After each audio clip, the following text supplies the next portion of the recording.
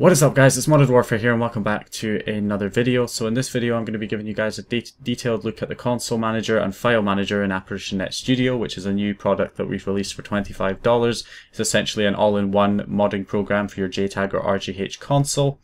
So yeah, we're going to have a detailed look at that in this video. I have made an overview video which just gives you a brief look at all the different things in the tool so you get a general idea of how much content is in ApparitionNET Studio.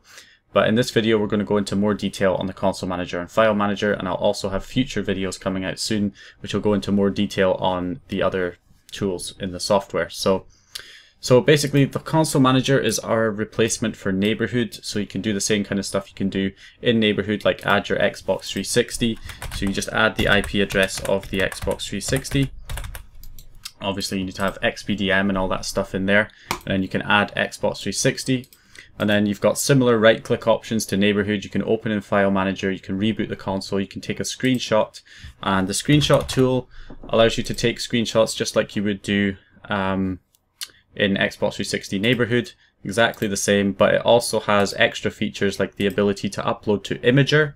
If you do that, it will upload the screenshot to Imager when you're taking it, and you can also output that into your web browser as well. So you get a preview of the image, and that is copied to your clipboard as well. So all you have to do, if I open up a quick notepad document here, all you have to do is just paste that in a chat if you're wanting to send the screenshot to someone. It's really easy. You can also go ahead and capture region. If you select that as well, then it will open up our image viewer from which you can then select a specific portion of the screenshot to upload to Imager. If I just wanted, say just this, I can select that and it will upload just that section to Imager for me. So you can do that as well. So that's the screenshot tool. Then you can obviously make the console default console. You can remove the console. You can check the console info. So that's the IP, CPU key, kernel version, current title ID that you're on, and your CPU temperature.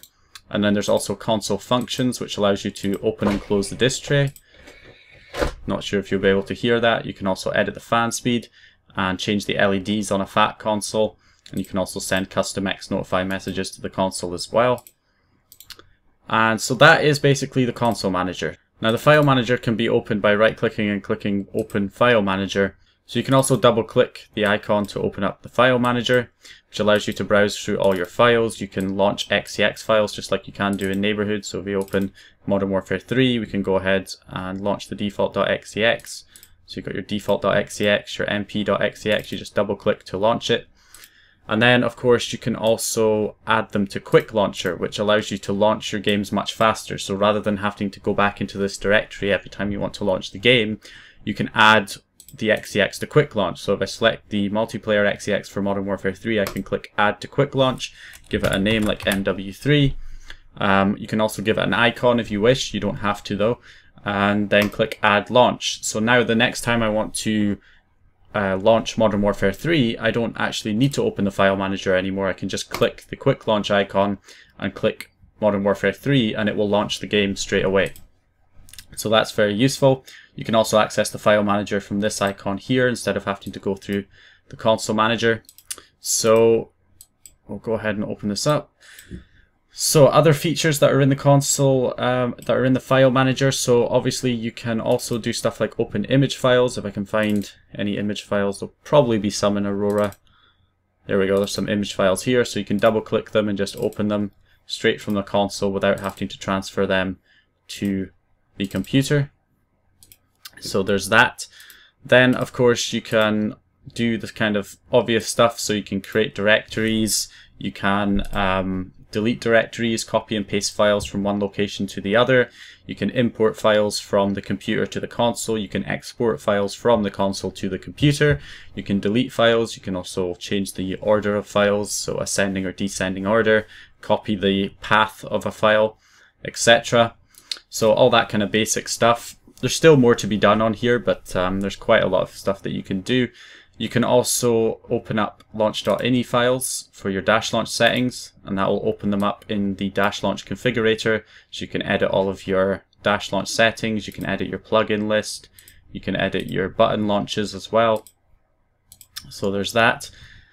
Then you've also got other extra hidden little options. So I'll give you an example if I delete these two files here.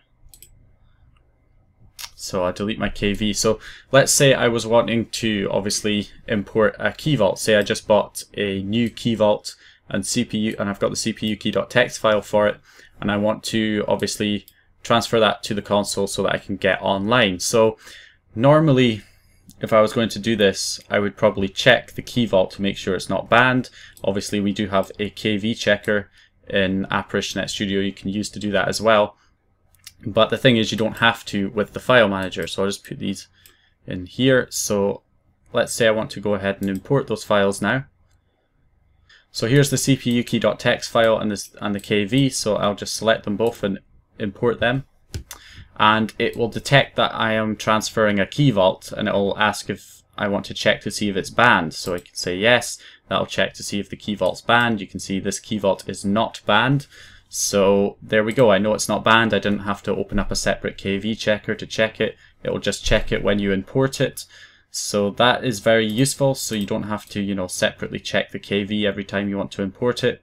And then with the CPU key.txt file as well, normally on most stealth servers, they won't accept a CPU key.txt file. You'll need to convert it to a CPU key.bin file, which takes a bit of time. It's a bit of a nuisance. You have to open up the text file, copy the CPU key, then probably open up HXD and paste the CPU key into the hex values and then save it as a CPU key.bin. Well, with our file manager, you don't need to do that. All you have to do is double click on the CPU key.txt file and you'll get this message. If you click yes, it will convert it to a .bin file, and there we go. It's now a CPU key.bin file. So you can go online with your new key vault and CPU key.bin. So let's compare it to Neighborhood, guys. You can see we've got Neighborhood here on the left and we've got our file manager on the right. So let's see how long it takes us to get into the Modern Warfare 3 directory on Neighborhood. Bear in mind this is a wired connection. I'm directly wired from my computer to my Xbox. So Neighborhood should be as fast as it can possibly be right now. So we'll go ahead, retail hard drive. Say fairly quick, Modern Warfare 3, Modern Warfare 3, and you can see it's taking a little while. And another thing that's annoying about Neighborhoods, when you scroll down, it's very laggy, it has to load. And for Neighborhood that was pretty quick, but if you compare that to, say, the file manager, we just go in HDD, Modern Warfare 3, Modern Warfare 3, that's the whole thing loaded that quickly. Much faster. And I'll also go ahead and do a wireless test as well, because wireless just kills Neighborhood. Especially for me, on a wireless connection, Neighborhood is pretty much unusable. So I'll go ahead and do a comparison on wireless, which will give you a true comparison of how much faster the file manager in ApparitionNET Studio is. Okay guys, so we're back here on wireless. You can see my IP is different, 1.84, so I'm on a wireless connection right now. Will Neighborhood even open? That's the question. Now, I never recommend using Neighborhood for I never recommend using wireless for any kind of real-time editing mods whatsoever. It's never a good idea to use wireless straight from, wireless from console to computer and then wireless from computer to console. It's the worst possible connection you can get from RTE. For RTE tools, you get a lot of errors trying to send mods to the console because of packet loss and stuff. So it's really not a good idea to use wireless. So let's see how this behaves. Okay, so let's go ahead and try and go into Modern Warfare 3 and see how long it takes to find the default.xex for Modern Warfare 3. So we'll go into retail hard drive emulation. Taking its time. Just a white screen. It's trying. There we go. Okay, so now Modern Warfare 3. Modern Warfare 3. And white screen again. Taking its time, not responding. There's our classic not responding, as Neighborhood always does. Oh, okay, and it's finally loaded. So we can now launch the default.xex, but if I wanted to, say, scroll down to the bottom to find the last file, then I try and scroll down, and again it's frozen.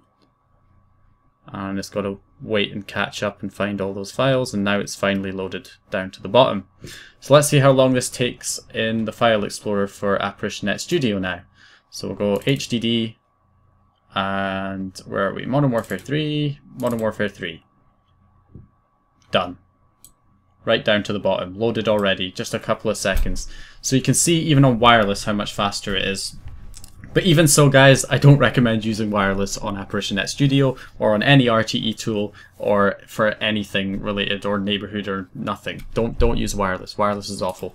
But at least you know the file manager is a lot faster even on wireless. So yeah, that's basically the file manager, guys. Is there anything else? I don't think there's anything else I need to mention. You've got this right-click option, so you can copy and paste files, import, export, create directories, delete folders, delete files, and rename files and folders as well.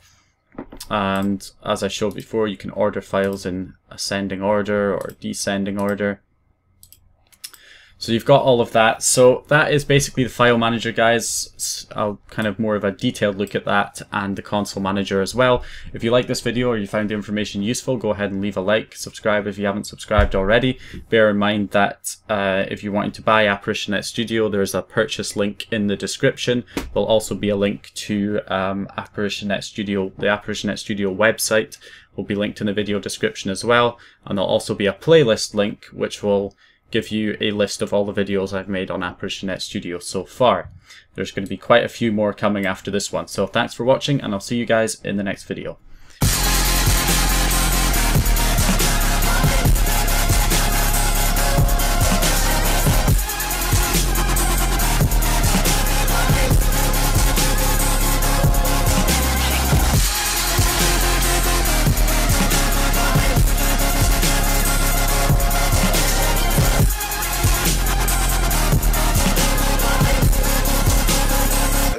I'm shuffling.